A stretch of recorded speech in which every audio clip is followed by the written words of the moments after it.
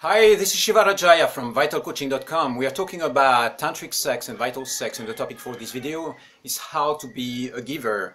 We're exploring now giver-receiver sessions where one of the partners totally surrenders while the other person becomes the giver. It can be in the form of soft healing, something that becomes much more sexual activation, lingam or yoni massage.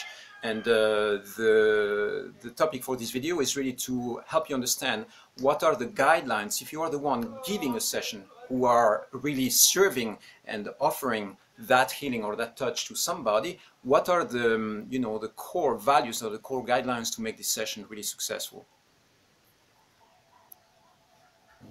The first thing is that when you start the session, before you engage into any form of sexual or physical practice, you want to have a kind of interview or take-in minute to check what are the intentions for that person. Do they need a sexual or physical healing? Do they want to experience pleasure? Do they want to have emotional release or just sexual activation? What is the intention? And you have a whole range of possible intentions when you are the giver and when you are the receiver. So checking intentions is a very important thing, because then you are going to direct what you are doing according to what they want, so that their agenda is also part of the story. Another aspect which is important is to check boundaries. You are going to check with that person, are you comfortable with nakedness? Are there any parts of your body that you don't want me to touch? What kind of touch do you need right now? On what part of the body? Do you need something which is more sexual or something which is more healing? So you're going to check the boundaries and understand exactly what this person is open for or not. Okay? So this will give you a frame to create safety with that person. Sometimes the person with who you are having the session, you can have a giver-receiver session with somebody who is not actually a tantric lover.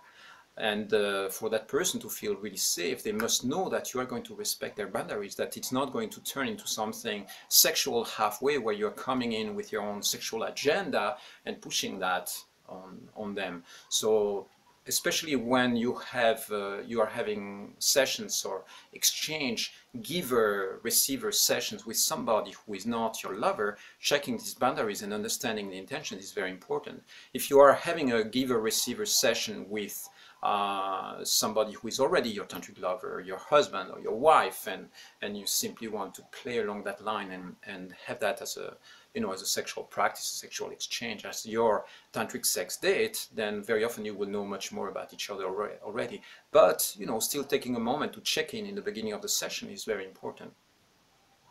Another core aspect is really the respect. Okay, the person who is the receiver is really going to open up and receive your energy and your touch, and creating a sense of safety and a sense where they can feel comfortable is really the top priority. And sometimes what that person will need is first a sense of nurturing, a sense of love, a sense of care, that you're really there for them, rather than to jump in with your own sexual agenda or something, forcing them into a certain experience that they don't necessarily want to have. Maybe as the giver, you think that the highest gift you can give them is to bring them to an orgasmic trance, when in fact all they need is sexual healing, is something which is much softer, a softer touch. And so if you're trying to force an agenda on them, it's going to be hurtful to the experience and to the spirit of what you're creating there. So it's important to look at it as an art. You need to be very receptive and listening to what their needs are.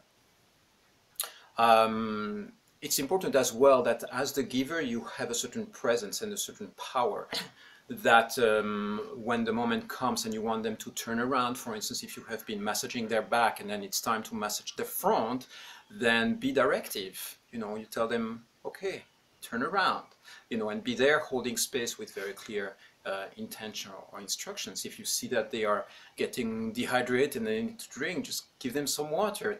Be really a space holder who is really in charge of the space to create that sense of safety. The receiver will be surrendering, and ideally they don't have to interfere in any way with what you're doing. And so take care of the safety aspect and the comfort aspects as the giver. Another important point here is to time your session. You decide before you start how long the session is going to last.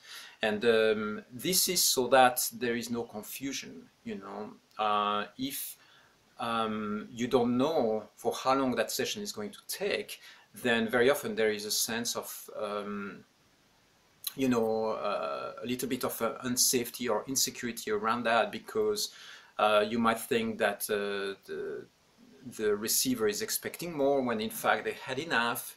And so simply timing it and deciding before you start, is it going to be 15 minutes, half an hour, you set up a timer so that there is a little ring or a little bell that comes after once that that period of time is completed.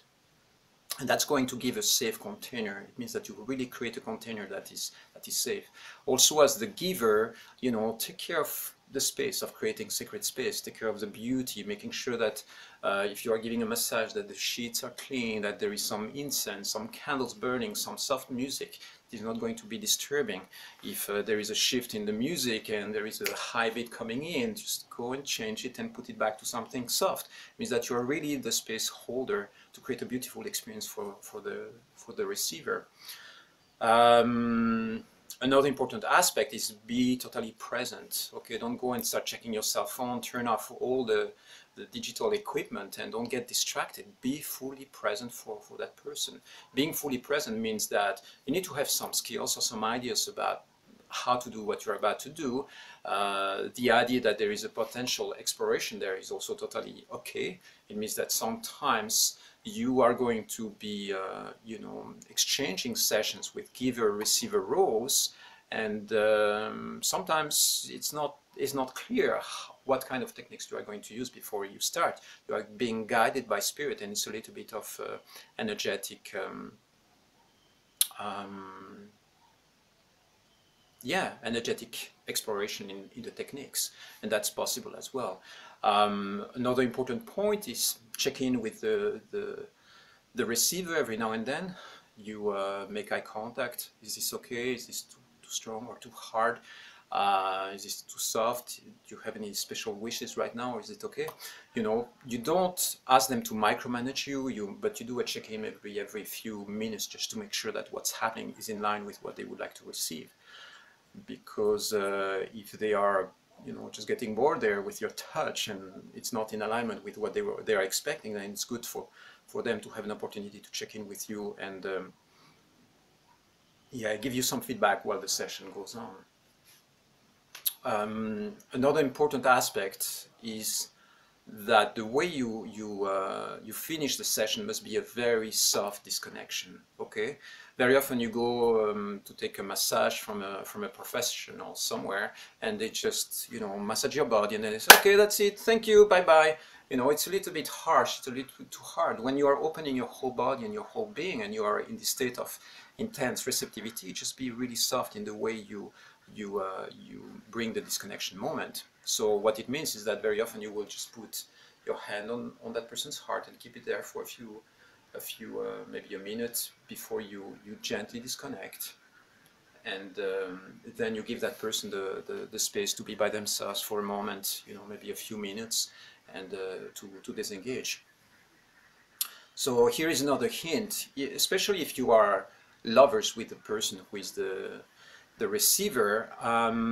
Don't engage into another practice, don't engage into sex, don't engage into a spontaneous exchange of love making straight away after, because very often those kind of sessions, the giver-receiver sessions, are going to be having a very strong healing or energetic impact. So very often the receiver will be in this place of digesting energies, and it's very important to have the space where they can, you know, allow themselves to relax and make a clear cut or a clear transition before you jump into any other practice. So ideally, I would say, you know, you might have a healing session or a sexual activation session or a tantra session for about maybe half an hour, maybe an hour, and then you disconnect. Then you go take a shower, you know, relax, chill for a moment, and then allow that person to come back in their own time. If you are really turned on because there is lots of sexual content, and you are lovers with that person, and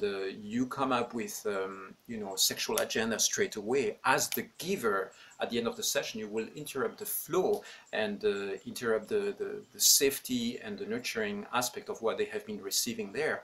So it's important to keep an eye on that. And usually when you have a giver-receiver session, it's like you are the giver and the other person is the receiver, and then you finish that session, and then maybe you have another session where you shift roles, maybe half an hour or an hour later. It's possible sometimes when you're having a tantric sex date to have like you are the giver for 15 minutes, and then the other person would be the giver for 15 minutes. So it's possible to interact and shift roles relatively easily. But especially when the session is a little bit longer, you know, like for instance 1 hour of in-depth healing session, make it like a safe, complete container where you don't mix agendas within that container. Okay?